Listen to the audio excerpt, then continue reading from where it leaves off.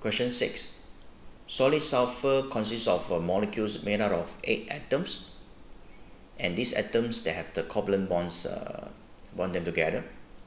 The bonding in the SO2, okay, is this SO double bond times 2. Enthalpy change of combustion of the S8 given -2376. Energy required to break 1 mole of S8 into the gaseous atom, so it's 2232.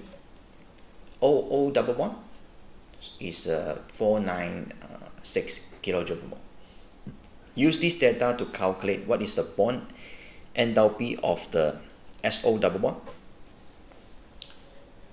Okay, so first you need to start with the combustion of the sulfur.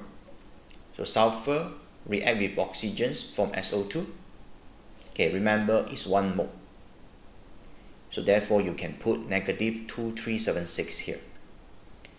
After that, you have to put something to link these reactants and the products together. So you need to use the gaseous atom to link them together. So the gaseous atom of sulfur and gaseous atom of oxygen. And here you can put the values there.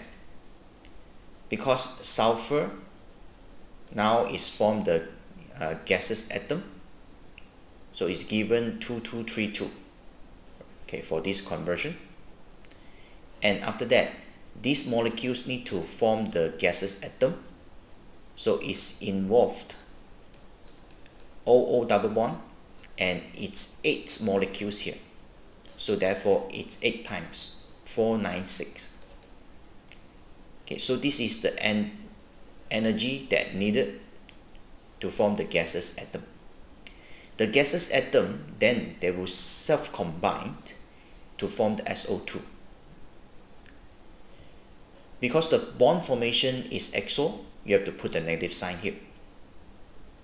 Okay, because SO2, we know that there are 2 SO double bond there, so it's 2 times the bond energy of SO double bond here, and it's formed 8 molecules here. Therefore here you need to times 8. Okay, after that you have to sum up everything together. So follow the arrows. Okay, this enthalpy plus this enthalpy is equal to this enthalpy, so which is this one. After that, rearrange, you get the bond energy of the SO double bond, okay, is positive 536 kilojoule per mole, which is D.